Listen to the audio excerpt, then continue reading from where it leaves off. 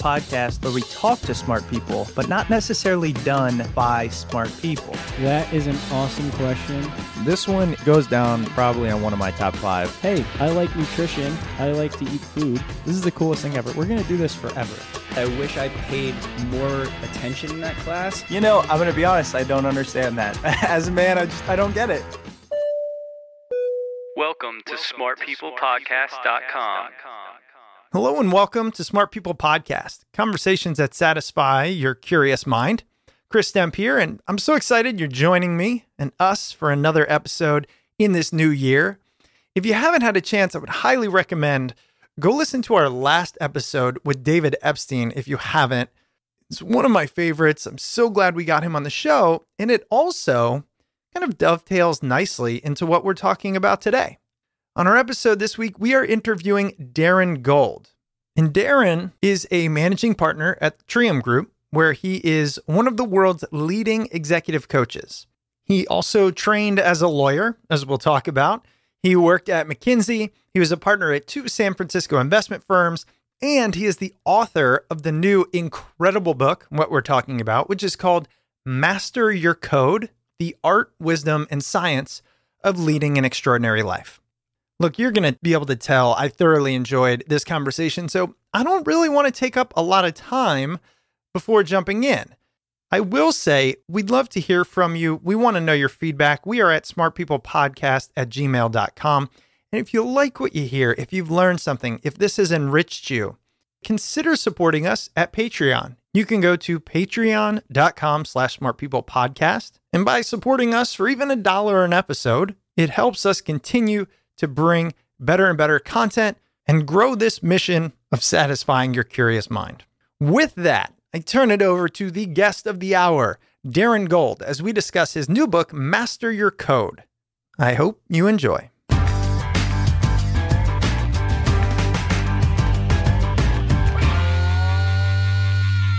When we talk about the brain and the stories we tell ourselves, you call it a program. You say that we're all running kind of a program. And I think that is the underlying theme of a lot of what you talk about in your new book, Master Your Code. Would you tell us what you mean by our program and how it impacts us as individuals?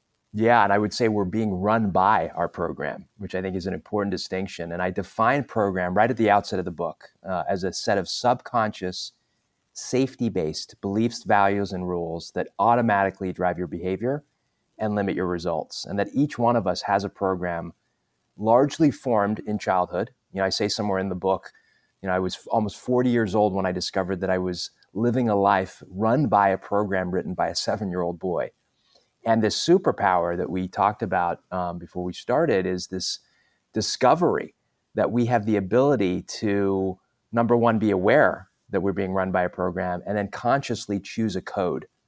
And a code I define as a consciously chosen set of beliefs, values, and rules that is purposefully designed to serve you and produce extraordinary results. And that distinction sort of lies at the heart of the book. It really sounds similar to, we just had on a guest recently who said the number one thing humans are trying to do is to eliminate discomfort. And I love the way he put that, because we often hear about things like, well, we're here to carry on our genes, avoid fear, and increase pleasure. But when he really simplified it to no, it's just to eliminate or reduce discomfort, all of a sudden everything became clear to me. And it sounds a little bit like what you're saying is our program is a system we build, or how, we'll talk about how we get it, but to lower discomfort. Is that pretty fair? I think it's very fair. And we're subconsciously constructing it, right? So we don't even know we're building it, but it's all designed to keep, what I say, to keep us safe. And I mean psychologically safe, because we're past the point of physical safety as our primary concern, at least in the Western world and parts of the Western world, thank goodness. But it's this notion that how do I stay psychologically safe? How am I accepted? How am I liked? How do I feel in control? And so, yeah, avoiding discomfort, I think, is just another way of saying the same thing. Can I ask you why that's important? Why do you think our brain or our souls, or however you want to define it, value psychological safety? I mean, I know one of our most downloaded guests is Brene Brown, and she talks a lot about how we are meant to connect. and often think that maybe this hardwire to connect, psychological safety simply means the ability to connect in a group, to feel included. But I'm curious if you have a similar or different take on that. Why do we still value psychological safety? Well, we value it because oftentimes we don't get enough of it, right? In a very well-adjusted environment, right? I talk in my book about a theory called attachment theory. And this is the notion that the most important thing that a child can receive is the attuned love and care from a caregiver. In a perfectly, an ideal situation, we have that, and we grow up and we're very well adjusted, and we have the almost luxury to seek out relationship and connection. For many people, even in relatively abundant circumstances, we're not afforded that, and we begin to compensate. We begin to compensate by writing rules of a program that have us do things that are, maybe a little unnatural, and it becomes the driving force of our life. And we can get into, what those things are, but we're very much a product of our environment, and our environment oftentimes threatens the basic psychological safety that we're sort of seeking as infants and children, and we develop strategies out of that, and we enter adulthood, with major responsibilities, operating still out of that very same set of rules. And I think that's sort of fundamentally what I'm getting at. Do you think that this program can be heavily shaped later in life?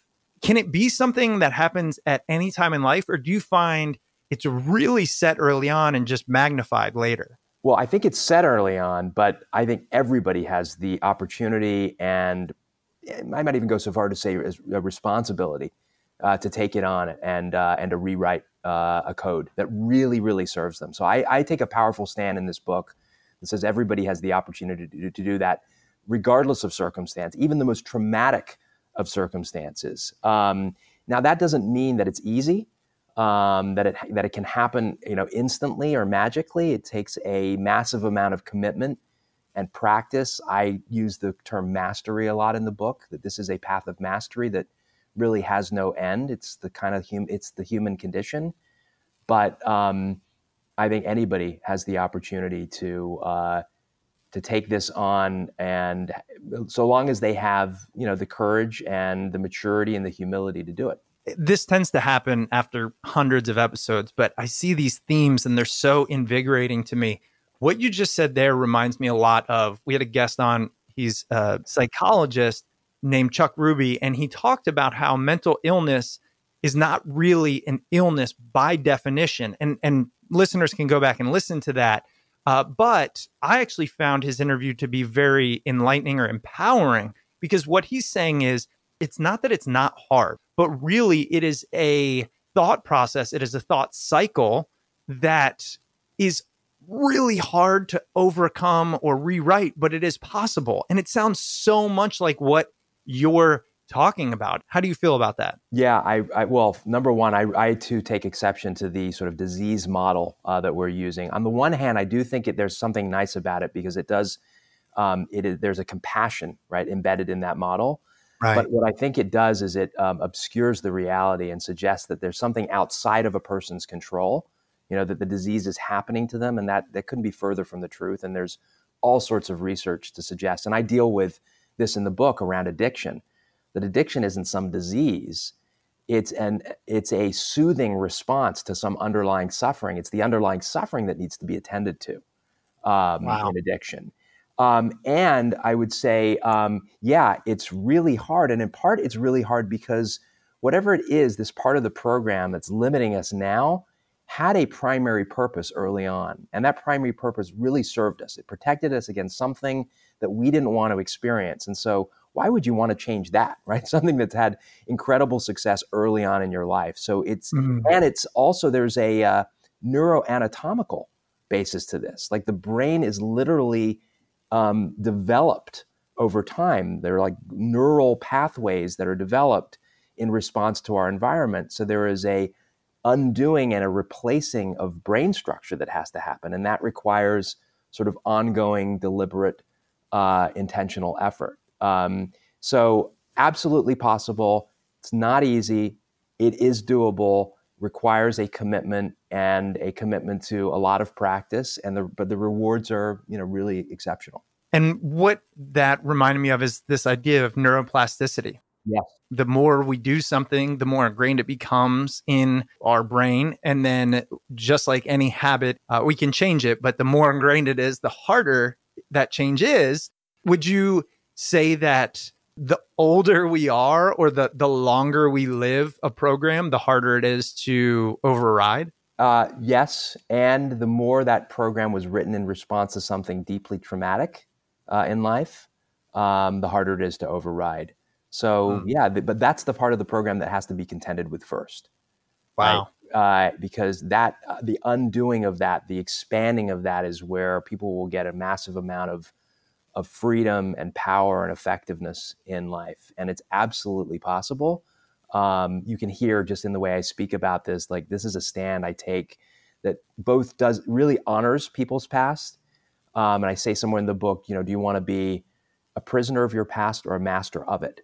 And my suggestion is become a master of it, really understand it, but in no way become a prisoner of it. And all too often we become prisoners of our past. We have this sort of myth in our culture that, the past really can't be undone, or, I am who I am. People don't change. And in my experience, that it couldn't be farther from the truth. You mentioned at the beginning of the interview that the program, essentially, your program was written at 7 years old. Is there a specific moment, or are you just referring to in general as a child our programs are written? A little bit of both. Let me share a little bit about my background. I think it's helpful, and I do this in the book. I was born into a pretty volatile and some would call unsafe and certainly dysfunctional family. My dad dropped out of school at a very early age and literally took to the streets and turned to a life of crime. And so I was born into this this family structure where my both parents spent intermittent times in jail. There was a lot of drug and alcohol abuse, exposed to a lot of crime. Thankfully, none of it towards me. I had a very, very loving father, and I ended up living just with him in a one-bedroom apartment. And so, I was very much shaped by that. The way I was shaped by it was an intense obsession with education and learning. I was the first in my family to go to college, and getting ahead and achieving. And that really served me. That was the part of my program that really served me. And then there were parts of it that really blinded me to the possibility of living a more full and fulfilling life. The part around 7 years old was I moved from London, England to the US to Southern California, and having an English accent at age 18 is cool. At age 8 or 7, it's not at all. And I got teased. And I remember, and I've done my work and I continue to, how painful that was. But it was in that moment of not being included and being teased that I formed subconsciously. I didn't know I was doing it. Part of my program was I have to be liked at all costs. And I became really good at being likable. It was sort of my superpower, was this likability. And it really helped me. I was very popular at school and I had early professional success, but I began to notice later in life how much it had and was continuing to limit me. I had found it very difficult to have honest, direct conversations with people. So I robbed people that worked with me and for me of valuable feedback. And then, ironically, because I was so likable, because this was such a dominant part of my program, that people were afraid to give me feedback. I robbed myself of my own growth and development. So that's just like one example of, a response to my environment as a child that shaped me, and I didn't even know it. And it wasn't until I saw it and said, holy cow, I can actually choose the way I interact with people, the way I see myself, the way I see others, the way I see the world. That choice was incredibly liberating. And it applies, across multiple dimensions of who I am in my life. Let's take a quick break for a word from one of our sponsors. Today's episode is brought to you by Mint Mobile. If you're still using one of the big wireless providers this year, Have you asked yourself what you're paying for? Between expensive retail stores, inflated prices, and hidden fees, you're being taken advantage of because they know you'll pay. Enter Mint Mobile. Mint Mobile provides the same premium network coverage you're used to, but at a fraction of the cost because everything is online. Mint Mobile saves on retail locations and overhead, then passes those savings directly to you. I've had Mint Mobile service for about 4 or 5 months now, and I can honestly say the coverage is better than when I had AT&T. It's just absolutely phenomenal. And I always have access to fast data. Mint Mobile makes it easy to cut your wireless bill down to just $15 a month. Every plan comes with unlimited nationwide talk and text. With Mint Mobile, stop paying for unlimited data you'll never use. Choose between plans with 3, 8, or 12 gigabytes of 4G LTE data. Use your own phone with any Mint Mobile plan and keep your same phone number along with all your existing contacts. Ditch your old wireless bill and start saving with Mint Mobile. So listen up. To get your new wireless plan for just $15 a month and get the plan shipped to your door for free, go to mintmobile.com/smart. That's mintmobile.com/smart. Cut your wireless bill to $15 a month at mintmobile.com/smart. And now back to the episode. Sure. And I appreciate you sharing that. I think your story, in a lot of ways, a lot of people can kind of map theirs onto it in similar fashions. And I want to get into actually how we uncover our program and our story. But before we do that, I also want to talk about how you got to this point, how you got to this message, because I know you were an engagement manager at McKinsey, and I was just curious, this is kind of off topic, but what is an engagement manager? Yeah. So McKinsey is a kind of a global management consulting firm. It's a really great organization. And the engagement manager role is the person on a particular engagement with a client that's sort of leading the effort. Okay. Because I mean, I'm very familiar with McKinsey, well, world renowned, all that. When I heard engagement manager, I was like, are they talking about getting people engaged, or is he talking about the actual client engagement? It's their funny title that they use to like kind of be team leaders, I think. The equivalent. And then I chuckled a little at this. I noticed that you are an attorney.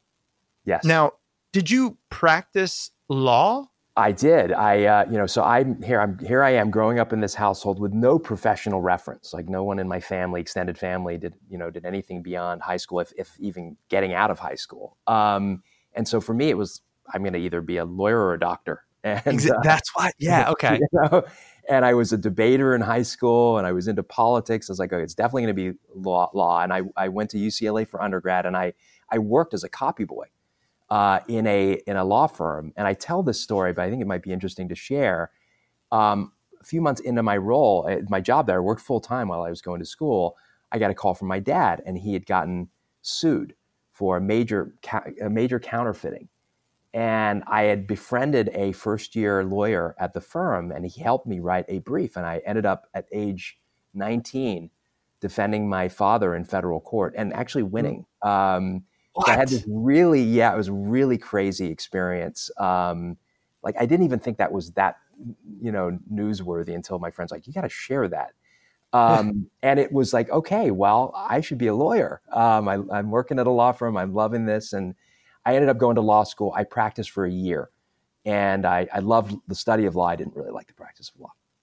So now going back to my comment, this is what I said. I chuckled a little bit because look, I hope I don't offend a lot of people, but I used to work in finance and our office was attached to another massive law firm office. And so at the gym, almost every day when I would go during lunch, and this was when I was younger and I actually went to the gym all the time, I would tend to be working out alongside a ton of lawyers. And I don't think this is a generalization or whatever. None of them like their job. I mean, in all of, I've got to be 1,000 lawyers. I swear like 2% are like, yeah, I really enjoy it. But I also find, and this is why I was asking, that a lot of times it's that, look, law, doctor, it's guaranteed. It's people say it's good. There's a status there. And it's interesting because when I saw, okay, he went from law to what you're doing now and what you're talking about. I mean, I went from finance to now coaching and things like that for probably similar reasons. How did you go from then, okay, I like studying law, I don't like practicing it, and now what you do with this whole, mastering your code and helping leaders and executives and others do the same? Yeah, well, you said two key words, or pointed to them at least, status and security. So you can imagine, growing up the way I did, how important status was and security was. And, in law or medicine, you kind of get both of those, right? So you meet those sort of fundamental needs. I kind of continued on that path. I got a very, there are these sort of moments in your life, and there have been for me. I was at a party and I was still practicing law the year that I did, and ran into somebody who said, "You'd be great at McKinsey." He was at McKinsey. I'd known him. And lo and behold, a few weeks later, I'd gone through the interview process and somehow convinced them to take a chance on me. So I ended up at McKinsey. And then from there, I was still very much status and financial security driven, right? That you want to talk about, primary elements of my program. And I went from there into finance, and I joined a private equity firm. And it wasn't until a very critical moment in my career, which I write about in the book, doing extraordinarily well, height of my career, more financial success than I ever thought I'd have, family, 3 kids, and I was summarily fired. And it was the first real failure of my life, personal or professional, and it shook me to my core. And it was the start of a incredible path of self-discovery and self-mastery, really taking a look at what do I really want in this life? Who am I? And the discovery at the start of that path of this whole notion of how do human beings behave in this kind of construct that I use of a program?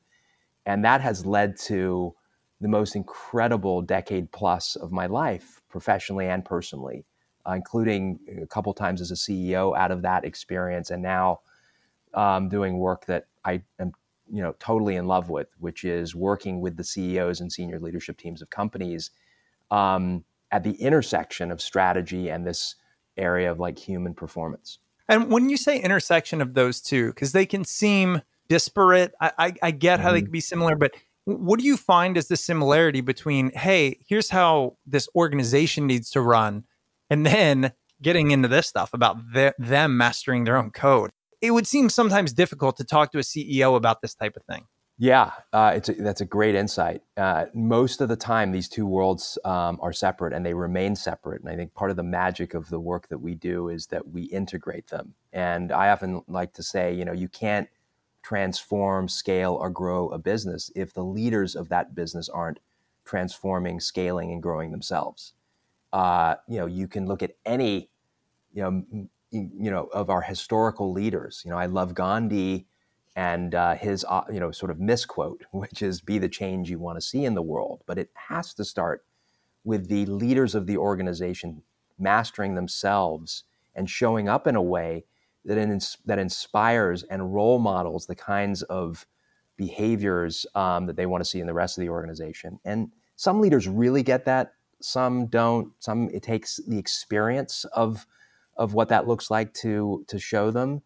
But most of the clients we work with have either come to that or had already arrived at that kind of insight and see these two separate worlds as totally one and the same. And doing it in an integrated way can be very, very powerful. Well, you mentioned earlier this idea of status and security. Young adults start their life, they want status and security, not because there's anything wrong with that, but because in some instances it's necessary. Specifically, security, right? There's nothing wrong with wanting money so that you can have your family, your house, etc. The problem is, I see too often the story, you outline the story that is my life, which is that leads us down a path of chasing things or following things that really we know it's not what we're about. What would you say, or what do you say to those people who either, are in this position and they're yearning for kind of a deeper or truer self and fulfillment? Yeah. I'm a little of two minds, but more of this, which is people need to go through certain stages of development, right? And to try to rush people through them isn't wise, and that's not the advice I give people. And so there's a certain element of it's like Maslow's hierarchy of needs, right? That your certain basic needs around survival, physical, psychological, economic survival, need to be met before you can even see anything else as a possibility. And so if you're young in your career, to try to talk somebody out of, particularly if they've come from a background where that was really important, part of it is a maturing and development process that takes some time, and people need to find their way. But the advice I usually give is the both and, right? There are ways to. There's a great Japanese concept called ikigai, which is what I love to do, what I'm good at, what the world needs, and what I can get paid for. And there's so much wisdom in that because it's a comprehensive model for sort of saying, okay, what is it that I really love to do, I'm good at, the world really needs, and I can get paid for?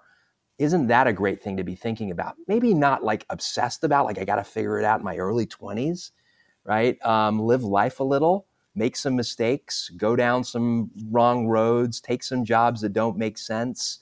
But as a guiding model for discovering what it is that you're meant to do and that's going to really light you up, I offer that. And I offer a very heavy dose of take your time and don't rush and think that you got to figure it out all at once.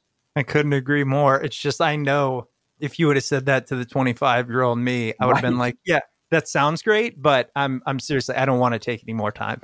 Exactly. And my 25-year-old version wasn't able to hear that. And so I think the key to coaching, whether it's, career coaching or executive coaching or any type of mentorship or advice you're giving, is to really understand. I talk about stages of development in the book. At what stage of development is this human being? How is he or she seeing the world? And speak in that language, and only the next stage is really even possible for that person to see. And so becoming a real master in stage of development is a body of knowledge that allows you to be really effective, not only with yourself, but with others. And now a quick word from this episode's sponsor, Future. One of the things I love about my Apple Watch is how easy it makes my daily routine. I kid you not, my watch almost controls the habits of my day. I depend on it to make sure that I'm standing at least once an hour. I always try to close those stand rings to make sure that I get those 12 stand hours in. But here's something new that I love about my Apple Watch. It helps me take my personal trainer with me wherever I go. I use an app called Future that has changed the way that I'm hitting my workout goals. Future pairs you up with one of their world-class trainers, and coaches create your personalized workout plan tailored specifically to your schedule, your routine, your goals, and your progress. Your coach checks in with you daily to keep you on track, sending you texts, making adjustments to your routine, and following your progress logged all on your Apple Watch. Don't have an Apple Watch? No problem. When you sign up to train with Future, they send you everything you need, including an Apple Watch. Don't overpay for a trainer. Get the workouts you need to meet all your fitness goals and take your trainer with you wherever you go with Future. Sign up for Future today at tryfuture.com/smart and get 50% off your first month. That's tryfuture.com/smart for 50% off your first month. One last time, tryfuture.com/smart. And now back to the episode. I love that. So you have this book, Master Your Code, The Art, Wisdom, and Science of Leading an Extraordinary Life. Tell us at its core, and maybe some of this will be a reminder of what we talked about in the first few minutes of the interview, but what is our code? And then where do we start? If you're taking somebody and they're ready, right? They're saying, look, I want more. I might not know what that more is. I might not know what my broken program is, but I'm ready. Where do we start? Yeah. Well, to reiterate, right? Your program is this subconscious safety-based set of beliefs, values, and rules that are really driving your behavior, automatically driving your behavior, but limiting your results. And that we all have a program, A lot of the program was subconsciously constructed, and I use that word very intentionally, sort of made up in response to our environment very early on, and we didn't even know it, right? So just the awareness of that alone can be a game changer for people. And the first chapter of the book is about awareness. So this, I share this very funny story that the late author David Foster Wallace shared, which is two fish swimming along, and the older fish swims by and he says, "Hey boys, how's the water?" And as he swims by, the other two look at each other and they say, "What the hell is water?" And it's a great metaphor for our lives because we're like metaphorically swimming through the waters of our culture and our family and the program that we're run by. And just knowing that, hold on a second, my behavior is the product of a set of beliefs and rules that were constructed. And I can, if they're made up, I can reconstruct them. So that's where I usually begin with people, is just that awareness. And then I think the place to point to is like, okay, what's a critical part of what's driving my behavior that I can start to take a look at it in a different way? And we talked a little bit about this idea of likability, because that to me is what I call a survival strategy. There are times in your past, in your childhood, everybody's had them, where something traumatic, either serious trauma or what I call lowercase t trauma, teasing, bullying, where our psychological safety was threatened. And in that moment, we unconsciously or subconsciously made a declaration, and that declaration was to keep safe and survive. And oftentimes starting there, I offer these 3 categories of survival strategies. Knowing which one is your primary survival strategy is a really good place to start. Well, what are they? So the 3 survival strategies, the categories are, number 1 is a belonging strategy. That was mine, right? At age 8 years old, it was within belonging, it's like the need to be liked, the need to be accepted, right? And I had that, a dominant belonging strategy. The second category is a distancing strategy. I have a bit of this, and we all do, but we usually have a primary one. And distancing is like to be above the fray, to be smart, to be liked. You can probably tell I read a lot, right? There's part of like me being accepted and loved was conditional upon me being smart, right? And so I have a strong element of that. And then there's a controlling strategy. I have a little bit of that too, right? You imagine the craziness. I needed to be in control, right? To win, to be perfect. There are these sort of rules underneath these survival strategies. And so one exercise is like, what is your dominant survival strategy? And to name it with precision. So, mine is this, right? Where did it come from is often an interesting question, not essential, but interesting. Then importantly, how has it served me? And I really want to emphasize this, because a lot of behavioral change is like diminishing or demonizing the past stuff. I don't think that's helpful. I think we got to honor it and recognize where it served you and where it continues to serve you. So my likability need still serves me. Then the critical place to go is to say, okay, where's it limiting me? And man, that question opened up so much for me. And I shared already what it was. And then finally, what would it look like if I expanded that belief, that part of my program? I don't get rid of it, because when you ask people to get rid of something that's really served them for a long time, forget it. They're going to shut down. But how can I expand it? How can I have both the ability to be liked, my need to be liked, but also some room where I can put that at risk? And it just so happens when I put that at risk and I'm honest and direct in a kind way, I actually tend to be even more liked. So, and that is a great place to start. And you give people a taste of that kind of self-mastery and that kind of insight into who they are and the connection between these subconscious beliefs they held, they didn't even know they had, and shifting them and what that can allow them to do in every dimension of their life, in their relationships and work. Now you've got somebody hooked on this idea of like, wouldn't it be cool to really master myself? Rather than be a prisoner of my mind, be a master of it. And that's essentially the thesis of the book. So when you say master your mind, what do you find people are usually searching for when they want to master their mind? Yeah, I think everybody's asking some variation of the following question. It's like, what's getting in the way of me leading a truly extraordinary life? And they might use different words, fulfilling and joyful and successful or whatever it is. But I think we're all asking that question, whether it's explicit or implicit.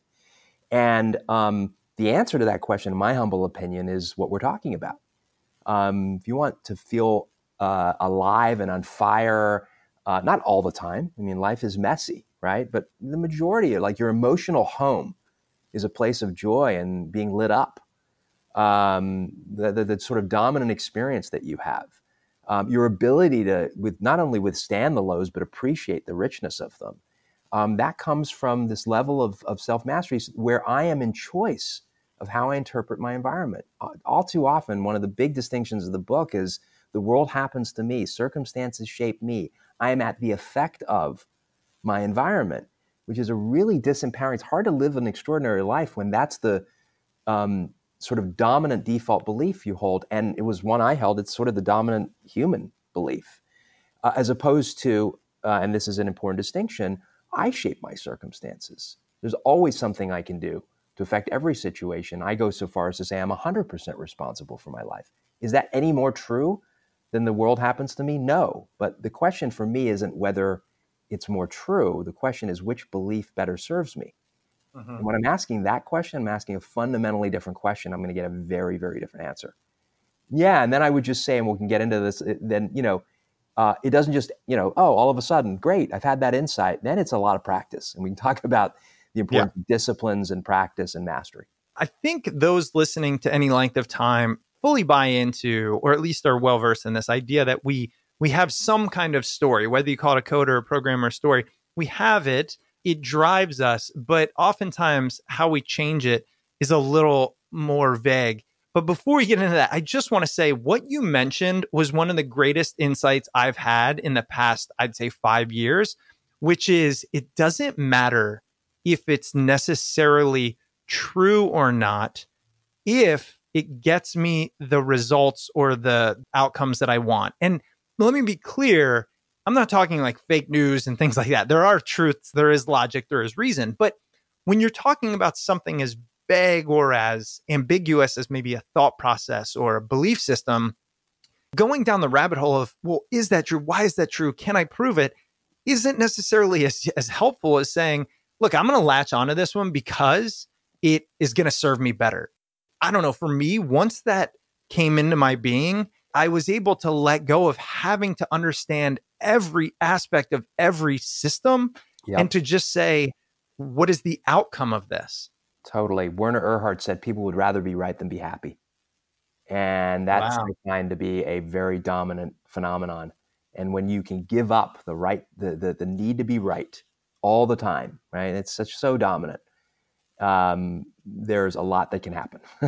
And you know what? I mean, this just triggered, we're talking here about psychological safety. Well, perhaps where does my need to understand and be right, quote unquote, come from? It might simply be because the more I know, the more I understand, and the more I can explain, the safer I am, because a lack of understanding feels dangerous. Yeah, well, this is a whole program, the idea of psychological safety. And of course, as a leader, it's my responsibility to, provide the conditions that allow people to feel safe. But the responsibility is with you, is with me to feel safe. Like I've given up blaming anybody for me feeling unsafe. That's my business. And I have full responsibility and control over whether I feel safe. And I think the pendulum swung a little too far in the direction of, shifting the responsibility away from the person, him or herself. And I just think that's just an important point to recognize. I agree with that completely. I mentioned I teach for Franklin Covey, and habit 1 of the 7 habits, be proactive, essentially means take responsibility for your results. I mean, but it's kind of what you're getting into. I want to go into how we change this. You mentioned belonging, distancing, controlling. Does this process that we're going to kind of touch on here, does it work for all limiting beliefs? Because although I agree that those three things that you outlined are often at the core of things, I also find that people simply have limiting beliefs outside of this. For example, one might be, I don't deserve to be rich or wealthy. Yeah. Like, I'll never forget when a coach asked me, how much money do you want to make? And I said, whatever it was, $200,000, say. And it was like, well, why not $1 million? And I was like, whoa, that just seems ridiculous. Why? Well, I don't know. It's like, that's a completely arbitrary belief that can totally limit who you are, what you do, and how you act. So how does that all fit into the structure of 3 we talked about earlier? Yeah, that structure 3 is really just one construct, right? And it deals with, a certain sort of, survival program but there are all sorts of beliefs. And the belief you just gave an example of is a belief about yourself, which I call identity. So guess what happens to somebody who holds an identity of I don't deserve to be rich? They're not going to be rich. Absolutely. The most powerful driver of human behavior is the desire to be consistent with your identity. And so if you're holding a whole set of beliefs that you don't even know about, right, you're going to act out of those beliefs. And if you want a certain type of result in life, you want to lead an extraordinary life, you have to have an extraordinary identity. And so I devote a whole chapter to the reconstructing of the beliefs you have about yourself, this idea of an identity and the practice of developing an identity statement. I have an identity statement. It's something I say every single day, and I say it multiple times a day. There is not a single day that goes by where I haven't said my identity statement out loud with intensity, physical and emotional intensity, multiple times. Because what I'm doing is I'm training my subconscious to say, no, you absolutely deserve, are entitled to, are capable of leading an extraordinary life. And I believe it with certainty. And the actions I'll take will be a natural manifestation of that, not just because I wish something into existence, but because I'm committed to believing that about myself. So we hold all sorts of beliefs about ourselves that massively limit us, and we don't even know we hold those beliefs. Today's episode is brought to you by Ashford University. Flipping the calendar creates endless possibilities. New and exciting opportunities are coming your way. You just have to be ready for them. And it all starts with earning your master's degree at Ashford University. It's a new year, so that means new opportunities. Make this the year you advance your career by earning your master's degree. Get started today at Ashford University.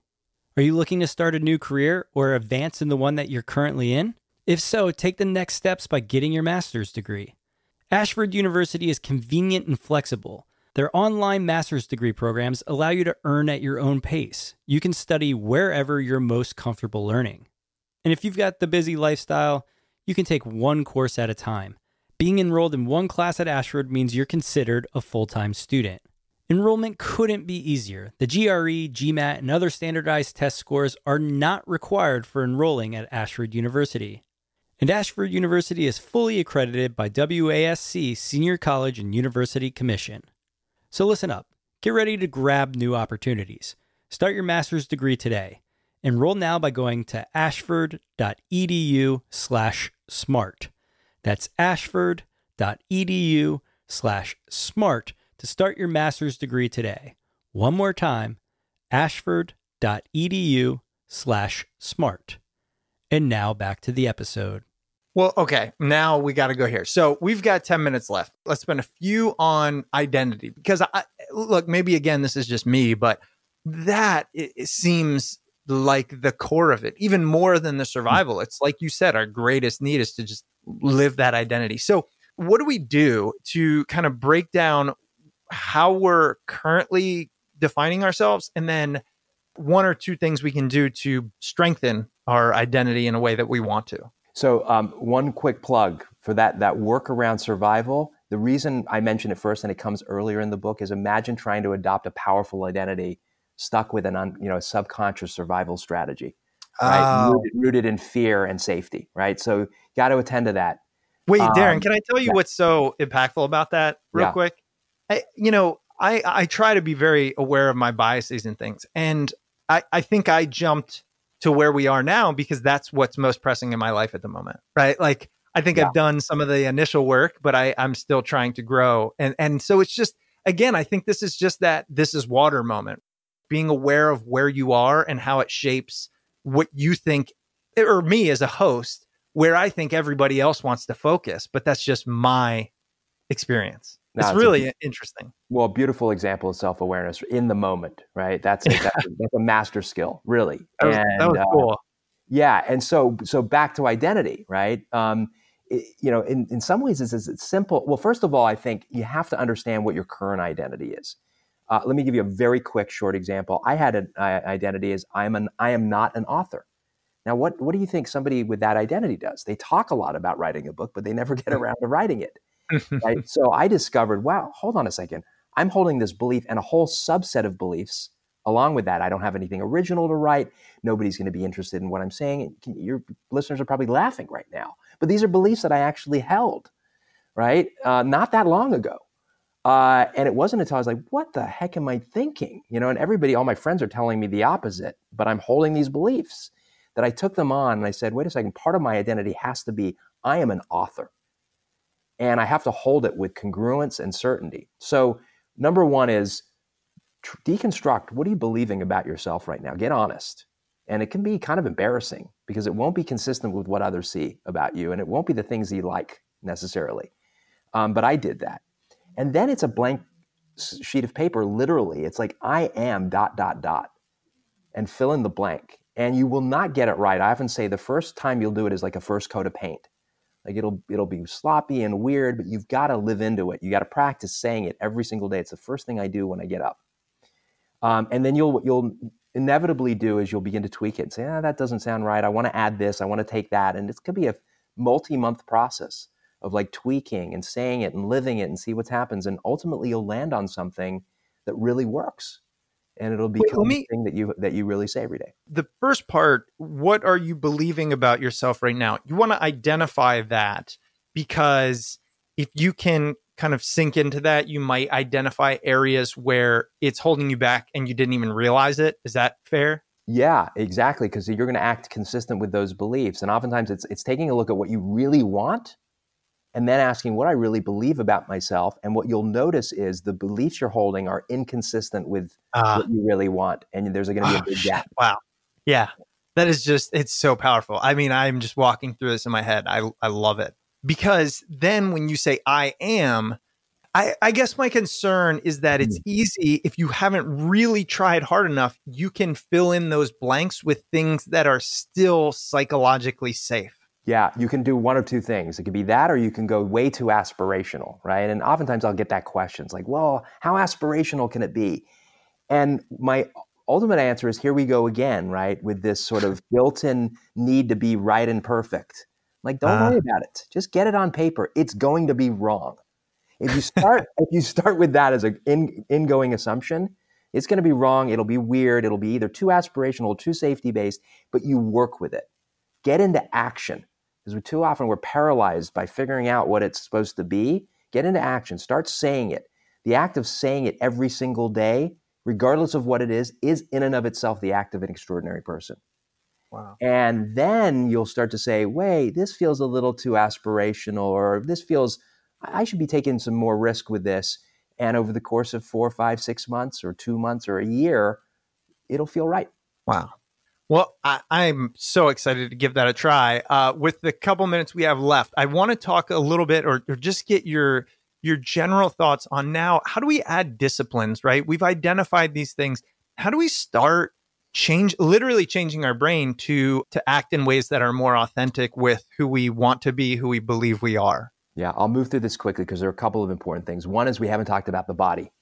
And there's a piece of my book that talks about it, and there's all sorts of great stuff out there. But the way you breathe, your posture, your facial expressions have to line up with the kind of belief systems that you're trying to instill. And their whole practice is around how do you show up physically and energetically that are the key to unlocking the best parts of your brain. So I'll leave that as sort of a tantalizing part. The second is the practice, the daily practice, the ritual of having a daily practice. And I love the very quick story of Jerry Seinfeld, who said, I'm going to tell, early in his career, I'm going to tell a new joke every single day. Doesn't matter how good or how bad, but I'm never going to break the chain, meaning he's never going to miss a day of doing it. And I think the same thing applies here, which is have a daily practice. I often say take 10 minutes, wake up 10 minutes earlier than you otherwise would. Everyone can do that, nearly everyone. And what you put in that 10-minute container is almost not that important, but the act of doing something every single day, almost like your identity statement, I put my identity statement in that 10 minutes, is again, the act of an extraordinary person. Having that kind of discipline, journaling, whatever it is, that you do without fail, there is no exception, there's no getting in the way, is the key to putting this into practice and actually making change happen. It's kind of like we talk sometimes at Covey about, if you want to be a person of integrity, you have to not only kind of stand on your principles, but you have to then hold yourself accountable, right? Like you can't break your own promises and then say you're a person of integrity. Exactly. Yeah, that's the most important promise you make, is the promises to yourself. All right, give us one more. What's something else we can do? You know, we've identified this belief system we don't enjoy. We've crafted a better one, and now bring it into our world. Yeah, well, and I've talked about practice, which I think is so important. The other thing, it's probably not necessarily a thing that you can do, but something to really understand. And I talk about this, and it's so important. But it's this notion that we oftentimes see the world as either or, right? And more often than not, the world shows up as natural, healthy tensions. So like take parenting. If any of you out there are co-parenting, you might have a spouse or partner that is very permissive, and you may be very controlling. And oftentimes we get into literally, not metaphorically, wars over this, right? Between the way we parent. The wisdom is saying, wait a second, there's benefit to both being permissive, giving your child enough freedom to learn on their own, and controlling, setting, appropriate and healthy boundaries. What if we were to integrate that as a polarity, as a healthy tension, and get the best of both without the downsides of either? I spent a lot of time on this notion of polarity thinking, how important it is to bring that into our relationships, into our work life, into every aspect of our life. I love that. Darren, before we let you go, two things. I've got one question that is totally off the cuff and random. So if you don't even want to answer it, we'll just edit it out. But what is one belief that most people have about C-level executives that you find is not true? That they've got it all figured out. That's the myth, right? That any of us has it all figured out, but certainly CEOs, right? Because of their status and their position of authority, most people hold even a subconscious belief that they've got it all figured out, or worse, they should have it all figured out. And so when you see a failing or some, slip up on the part of the CEO, or you can't understand, it's sort of contempt it's met with, rather than compassion and understanding. The leaders of organizations oftentimes have gotten to very high places in those organizations, and they still don't have it figured out. I think that's just an important thing for people to recognize. And then, of course, the responsibility is for those leaders to be on a journey of growth and development, committed to their figuring it out, whatever that really means. That's a responsibility that they have, because they've got this privilege of leading and influencing, in many cases, thousands and thousands of people. And so it's a responsibility that I often will unapologetically assert when I'm working with leaders. Absolutely. Well, again, the book is Master Your Code, The Art, Wisdom, and Science of Leading an Extraordinary Life. So with that, I want to turn it over to you. Is there anything else you want to say about the book, about what it covers and how it helps people, and or the best places for people to find you or reach out to you? Yeah, books have really changed my life. The reason I wrote this book was to, humbly speaking, to try to do the same. And I really encourage you, whether it's my book or many of the other great books out there, is just avail yourself of the incredible wisdom that's out there. It's been an incredible path for me, continues to be. And I hope that if you do read the book, that you'll find it really enriches you. It was meant for that very purpose. You can get it on Amazon. And I do also an audiobook, Audible, and I narrate it, which was a lot of fun. And then you can learn a little bit more about me. I have an author website, darrenjgold.com. There's some resources there. I have a mailing list that you can sign up for if you're interested. Well, I'll be heading over there and signing up, and we will link to all of that as well. Darren, thank you so much, and look forward to connecting again in the future. Bye. The first episode of 2020 is in the books. I hope you enjoyed that interview with Darren Gold. His book, Master Your Code, The Art, Wisdom, and Science of Leading an Extraordinary Life, can be found wherever books are sold. As always, this is your gentle reminder to leave us a rating and review wherever you listen to podcasts. And if you'd like to reach out to the show, you can email us at smartpeoplepodcast@gmail.com or message us on Twitter @smartpeoplepod. And of course, if you want to stay up to date with all things Smart People Podcast, head over to the website, smartpeoplepodcast.com, and sign up for the newsletter.